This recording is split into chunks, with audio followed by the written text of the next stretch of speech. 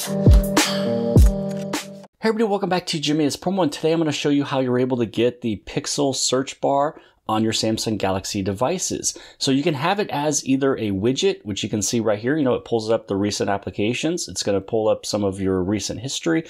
And if I wanted to, I can even search independently on any of these little platforms or these little applications sitting over here. And on the top right-hand side, I can choose which of these I want to show up and what I want all of this search content, you know, where do I want the results to kind of come from. I can also change the theme, the icon pack, app shortcuts, and a few other pretty cool things that you can customize. Or you can just have it work as an application itself. Pretty much kind of depends on which one you want to be on your home screen. Now this over here is the normal Google search bar widget. If you tap on the G, it'll open up your Google application.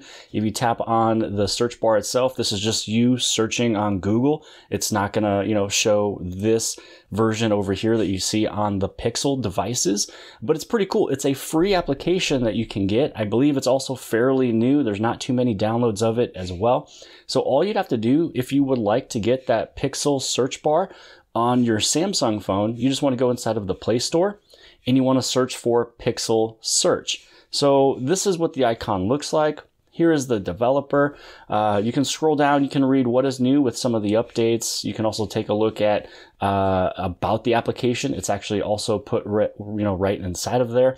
So if you open this up, you're going to see that it pretty much operates the exact same way when it comes down over into a Pixel. You have applications on the top, and the cool thing as well is that it will find really anything on your phone. So for example, I typed in the word belt earlier on. So if you basically just search for the word, so if I go up here and if we just, you know, search for belt and then I hit on the search button, it's just going to search it in Google.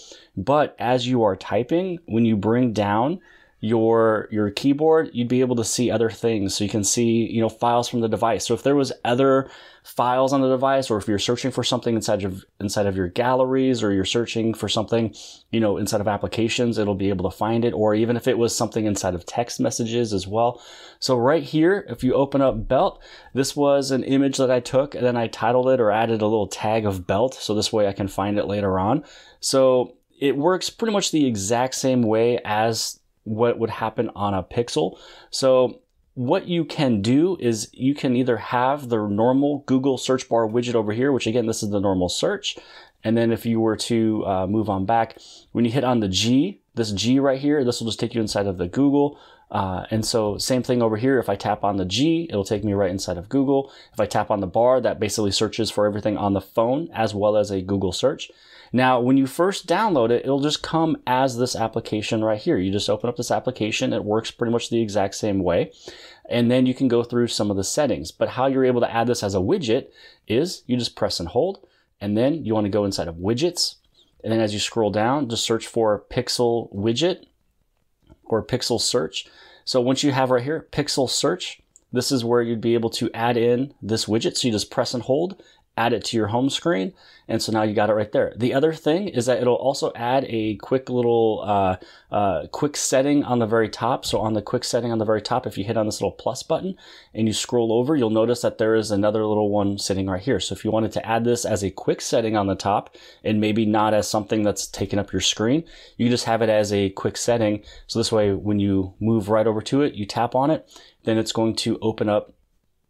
There it is, your widget, basically the application of the Pixel search. It's pretty cool. So there's 3 ways of getting inside of the Pixel search. So now that we're inside of it, we pretty much covered everything. We talked about the 3 different ways of opening it, either through the widget, through a quick setting, also the application itself. We talked about what it can search for, and you have all these different areas here. So if I wanted to search for something specific on YouTube, it'll just take me directly over inside of YouTube, and you kind of get the point on all of those ones. Now, as you scroll down, you can take a look at some of the app defaults. So for this one, you can change the theme if you want it to be light, dark, system default, or set by battery saver. You also have icon packs. So I don't really use too many icon packs. You can search for through your system, or you can get more icon packs if you want this to look a little different. App shortcuts, so you can edit shortcuts for 189 applications. The search apps, so click to manage search apps. So this is just kind of putting in what order you want all of these to be. So when it comes down to Spotify, I don't really use it, so I took it off. On Chrome, I can turn it on if I want. I can keep my Samsung Internet towards the top. You can keep Netflix, up here, maybe bring it down below Maps. So you can change the order of these, and then all it's going to do is change the order of what you see right up over here. So you can see that we brought Netflix down a little bit, Samsung Internet up, and you can either select or not select if what you want to see on the very bottom. So it's just another way to search for some things on your phone. So if you want to keep it all kind of consolidated and have it all in one screen, instead of me having like 2 search bar widgets, what I could do is I can just bring the application over. And it all really just depends on how your phone is all set up. So this is me on one screen having 2 different search bars. So I have Google sitting there, and I also have the regular Google application sitting right here. If I was to tap on here, then I could search through things from my phone or find something on the phone. I can find applications. I can also still, again, search the web.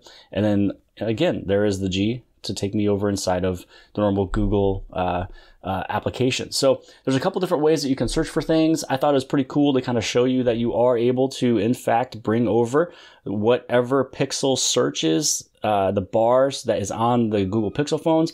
It is now pretty much available on your Samsung Galaxy device. And again, for free, you just want to search for this application here. And I can also place this link below the video inside the description. All I got to do is pretty much just find this little share button, place it underneath the video.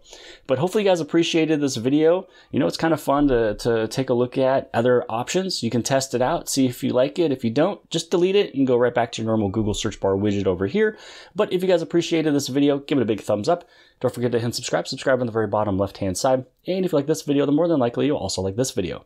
And I'll see you guys later.